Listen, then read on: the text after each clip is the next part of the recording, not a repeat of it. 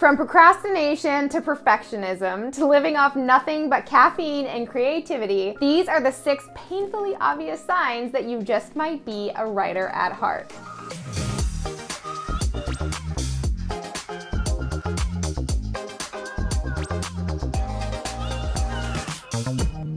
Hey Posse, what's up? It's Alex coming at you this week with a video made just for you, all you self-identified writers, wordsmiths, and phrase slayers out there. Give me a thumbs up below to let me know you're here. And if you're new to the crew, welcome. I put out a new copywriting and marketing tutorial every single week, so if you want to learn more about the hottest conversion trends that are working today, go ahead and subscribe below, and don't forget to ring that bell to be notified when my next tutorial goes live. Now, let's dive in, shall we? No matter which genre your writing belongs to, copy, content, affiliate marketing, novelist, poet, or journalist, there are just some things that we as writers all share in common. And isn't that kind of refreshing to know? I mean, think about it. As a writer, we don't typically know many other writers on a personal level, especially when we're just starting out. Sure, we like, follow, subscribe, and study the work of other writers and creators that we look up to, but when it comes to real life, face-to-face interaction with our writing peers, we usually have little to none.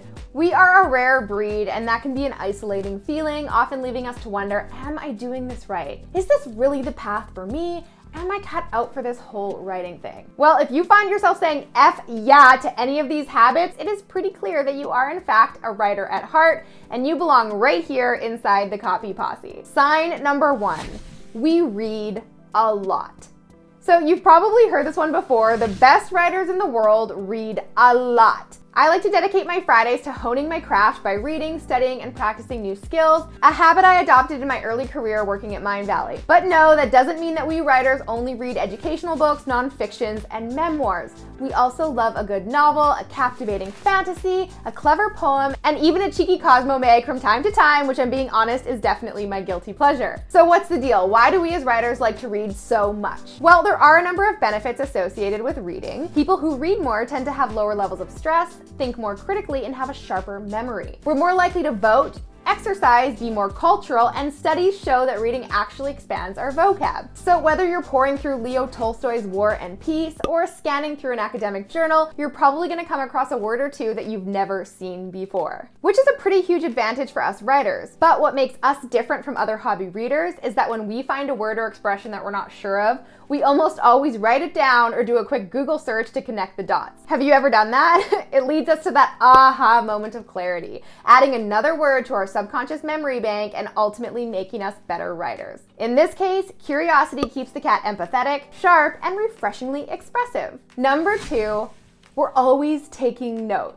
So if you're a writer, you probably need to hear this. You do not need to buy another notebook. Use the blank ones you have on your bookshelf first. If you were to look through the journal of a writer, because yes, we all have at least one, what you would probably see is a hodgepodge of messy scribbles, phrases, ideas, and sketches. Now, to the untrained eye, this might seem chaotic and incoherent, but to us writers, these notes are the lifeblood of our work. They are gold. They contain some of the most creative thoughts and ideas we have. It is rare that we think of winning taglines, phrases, or plots when we're actually sitting down at our computers and working, because that would be too easy. Most of the time, our genius ideas come to us during pretty inconvenient moments, like when we're showering or sitting on an airplane.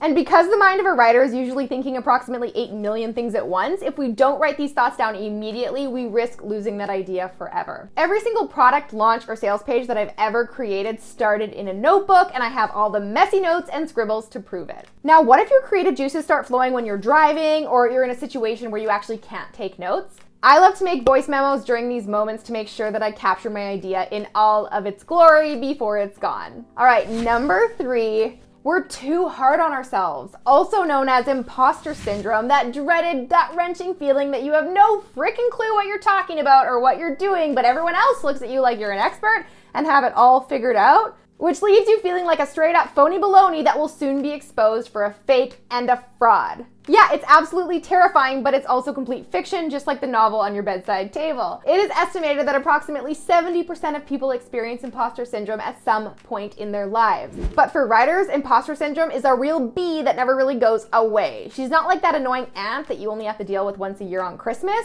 She's more like that drill sergeant boss who hounds you for making her coffee wrong every single morning. She just won't leave us alone. But here's the thing, guys, imposter syndrome is bound to pop up anytime you're stepping outside your comfort zone, which happens a lot when you're a writer who is constantly growing, improving, and putting your creative work out there to be judged, viewed, and critiqued. Because the more you grow, the bigger your goals get, and the bigger your goals get, the more you have to lean into the fear of the unknown. It is scary, yes, but like Tory Burch says, if it doesn't scare you, you're probably not dreaming big enough. So lean in, feel the fear, and do it anyway. What have you got to lose? Okay, so I went off on a little bit of a rant there, but I really want to make sure that all my fellow writers out there really understand that imposter syndrome is normal, and you should feel comfort in knowing that we all feel her wrath from time to time. And speaking of comfort, that brings me to number 4 on the list. We can be seclusive. So have you ever noticed that when a writer is in creative flow, you don't notice them at all? And that's because that we as writers do our best work in private seclusion. We write best when we're huddled away with our headphones on and our fingers typing a million words a minute. Writers are notorious for zoning out for hours, days, weeks, or sometimes even months on end. Hey, when the creative juice is flowing, we don't dare stop it. Sometimes not even to eat. This can come off as a bit antisocial at times, and actually some of the most successful writers of all time were famous for their hermit-like natures. I mean, Emily Dickinson didn't leave her family property for at least 2 decades of her life. Talk about extreme. And Harper Lee, the author of the American classic To Kill a Mockingbird, was once asked to address the Alabama Academy of Honor, which she denied, saying that it's better to be silent than to be a fool. Well played, Harper, well played. While there are many authors similar in nature to Dickinson and Harper, it wouldn't be fair to say that all writers fall into that extremist category. Yes, we like to work in isolation and away from distractions, but outside of work, writers are real people too. We still crave and benefit social interaction, connection, and community. Actually, it's downright necessary to keep us sane and inspired, which brings me to sign number 5, we think too much. If writers had a superpower, it would definitely be our tenacious ability to analyze anything and everything to a million pieces. And sometimes this actually feels more like a curse than a superpower. Our minds are constantly racing, and when we're not busy thinking up fresh projects and creative ideas, we're observing and analyzing everything around us. We're the ones in movie theaters. Remember when you used to actually go to movies in theaters pre-pandemic? We're the ones in movie theaters that when the entire crowd laughs or cries at a particular scene, we're sitting there wondering, what made this crowd of completely different people feel the same emotion at the exact same time? Writers absolutely love observing our fellow humans in this way because it helps us better understand people and what makes them tick. But the real golden nugget is that this analytical habit ultimately leads to better empathy, and empathy is an art that must be mastered by all good writers. It's how we're able to connect and understand with our readers, the characters we describe, and the clients we write for. Understanding the diverse motivations that drive people to do what they do takes great attention to detail, which means that we as writers are always tapped in, tuned in, observing, and relating. But not in a creepy way, more in like we actually give a damn kind of way. All right, number 6, we love emojis. Remember when emojis were limited to just keyboard symbols? Those were the good old days. The first emoji wasn't actually created until 1999 by a coder in Japan. And it wasn't until 2010 that emojis were made available outside of Japan, which is insane because fast forward to now and we're surrounded by a smorgasbord of choices in our communication platforms. In fact, over 3,500 emojis exist to be exact. There's an emoji for everything, to express your every emotion, to represent your favorite food, and even to give your friends a virtual fist bump. Or should I say, and we as writers love them. We use emojis when we're texting friends, sending emails, and even when we're writing copy. Why? Because emojis bring the depth and flavor of our written word to a whole new level when used the right way, of course. Studies indicate that emojis are a form of communication that is just as real as words. Emojis basically act as visual representations of the body language and facial expressions that we would display if we were having a conversation face to face.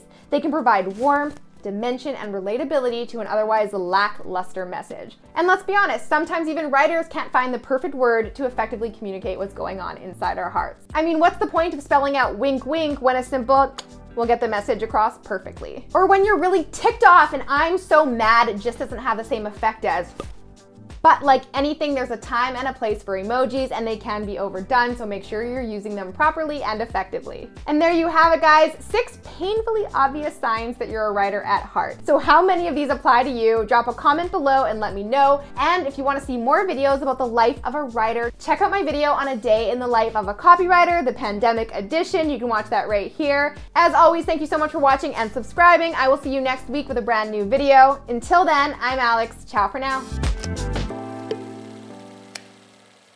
No matter which genre.